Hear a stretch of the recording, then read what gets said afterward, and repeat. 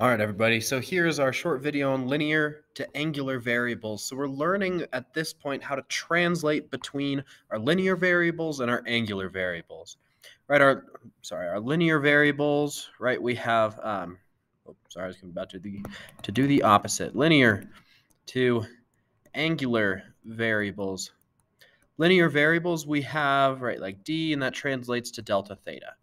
We have velocity initial, that translates to omega naught. We have velocity final, omega final.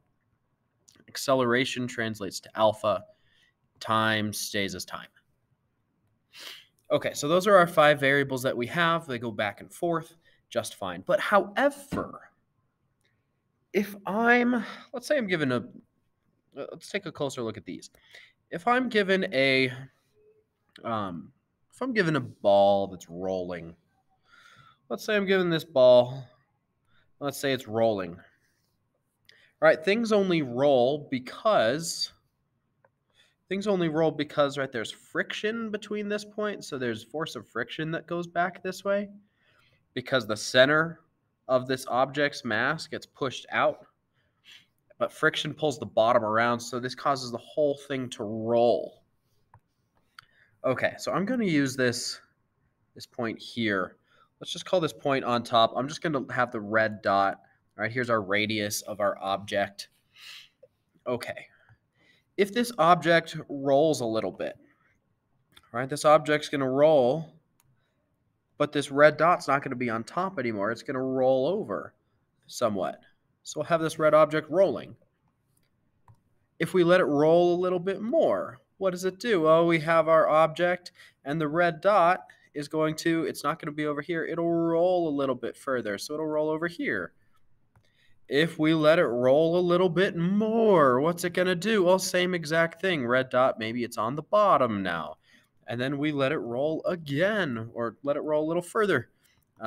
So every single one of these is the same object. It's just rolled further and further until eventually, sorry, blue pen. Eventually, we will get this object. We'll get that red dot to come back to the top. So maybe it's up there, and then it's come back to the top. So we have our object, and it rolls a bit, red dot moves, rolls a bit, red dot moves, rolls a bit, red dot moves, until it finally comes back to red dot being on top. So between here and here, we'll call that our initial position.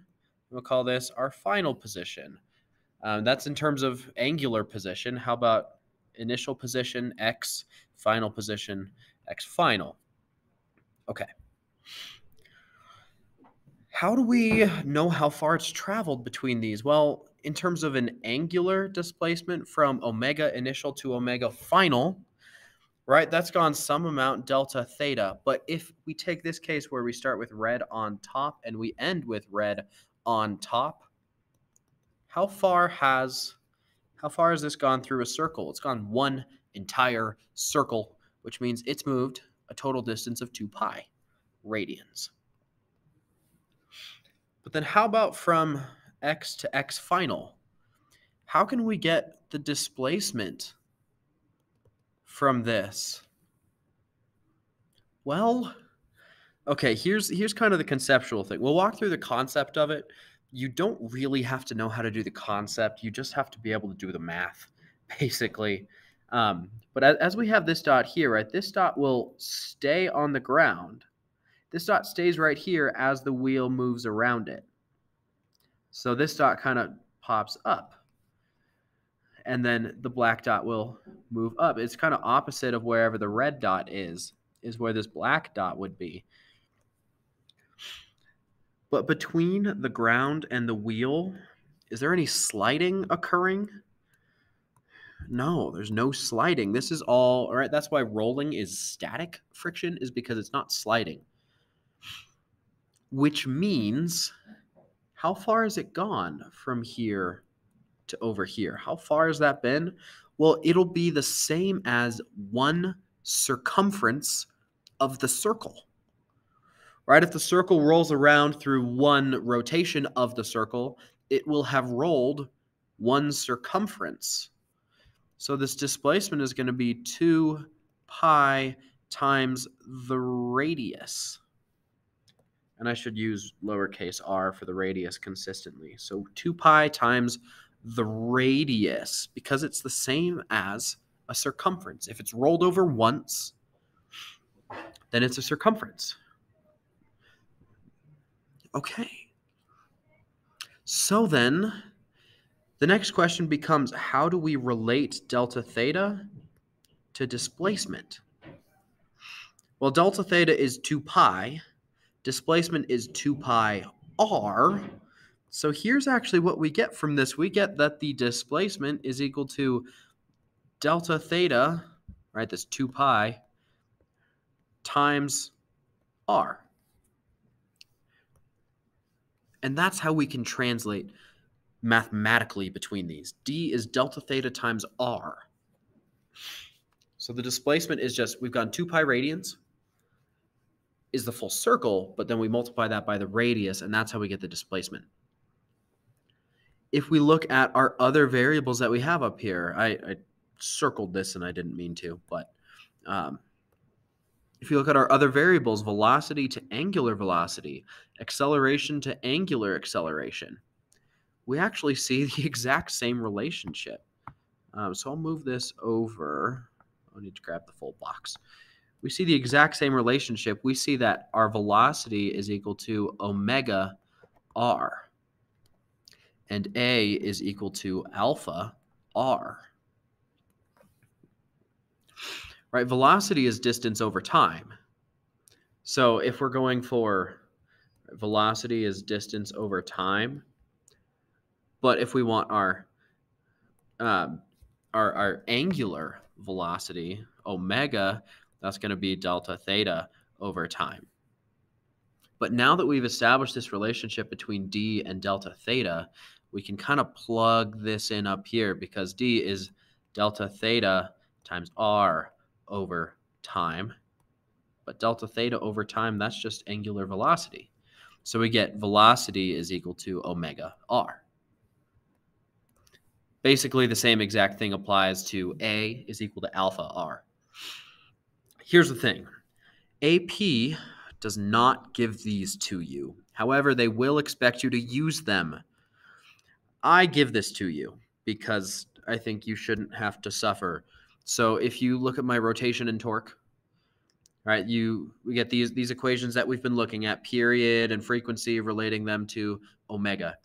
And then these are the motion equations that we've had, or these down here. Those are our motion equations.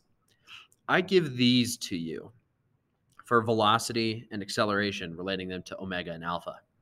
I don't give you displacement over here. I don't give you this one because I'm hoping that you see linear equals angular times r. I'm hoping that you just see that based on these other two that are highlighted here. However, I have the AP equation sheet pulled up on my third tab up here.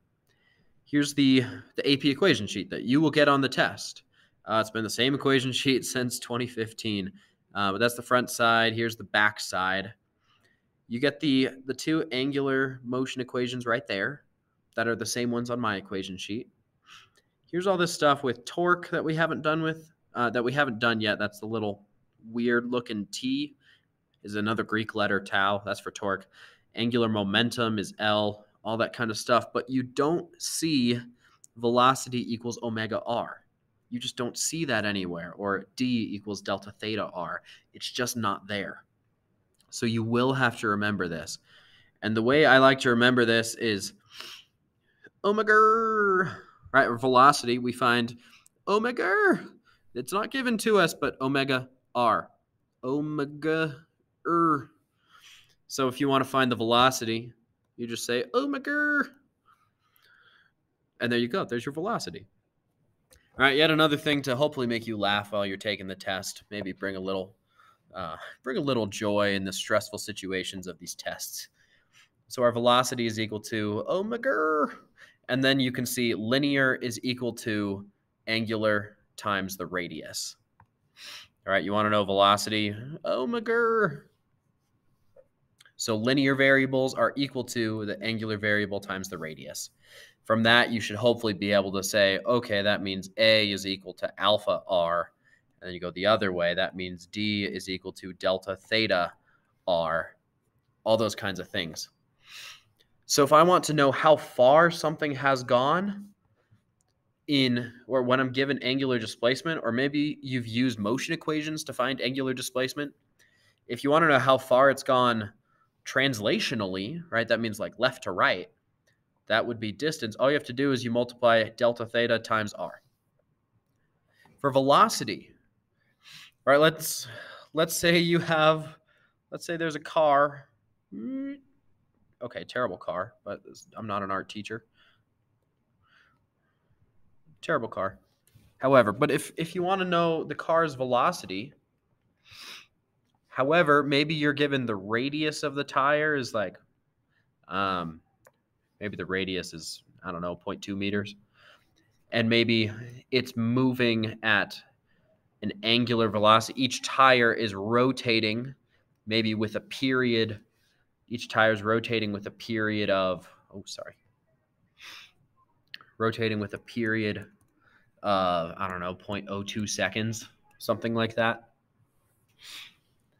That would mean, right, omega is angular displacement over time. So to complete one circle, 2 pi over the time for one circle, t, that gives us 2 pi over period 0.02. This would spit out 314 radians per second. All right. So that's our omega. So how fast is this car moving? If we know the radius of its tire and we know its angular velocity, how fast is it moving? Well, velocity is Omegarrrr. So we take omega, 314, times radius. By the way, I've just done this calculation enough to know this is pi times 100. You can just throw this in your calculator and you'll get 314. 314 times the radius, 0.2. Okay, so that should spit out 62.8. But what are the units on this? What are the units? Okay, so I'm actually going to pull these aside, pull the parentheses aside to kind of show you the units, right? 314, that's in radians per second. Radians per second, and then 0.2, that's in meters. Remember, radians is kind of like, radians is a fake unit, so it doesn't really exist. It's just a way that we keep track of angles, but radians is kind of a fake unit. It doesn't exist, but we use radians to keep track of angles and just to say, hey, this is how we're keeping track of an angle, basically, so we know it's not in degrees. But radians is kind of a fake unit. So all we get is we get meters on top and seconds on bottom. So we get meters per second, which is exactly what we expect for velocity, right? Our velocity is in meters per second. So that might be the other way that you can remember that V is omega times R, is because this is essentially, it's radians per second, which is per second. And then radius is in units of meters. So you get meters per second. Has to give you meters per second. So you can use either velocity is Omegarrrr, omega times r, or you can use the units by saying omega is basically 1 over seconds because radians is just a fake unit. And then r is in meters. So you get meters per second. All right. That's basically all you need to know. All right. So just linear to angular, you now know how to make these translations. Oh my, sorry, trying to get a different color. You now know how to make these translations. You just, to get from d to delta theta, you have to do delta theta times r. From velocity to omega, take omega times r. Omegarrrr. A to alpha, alpha times r. Fishier. That doesn't work as well. Okay, fishier. Acceleration is fishier than other things. Okay. Anyway, and then time is the same. You don't have to do this translation for time. Okay. If you have questions, let me know. But otherwise, this now pairs with, this set of information pairs with If I zoom out a little bit, this pairs with, we've done rotational motion. This is linear to angular variables. Starting with our merry-go-round over here, pairs with 7.03. If you have questions, let me know. Otherwise, get to work.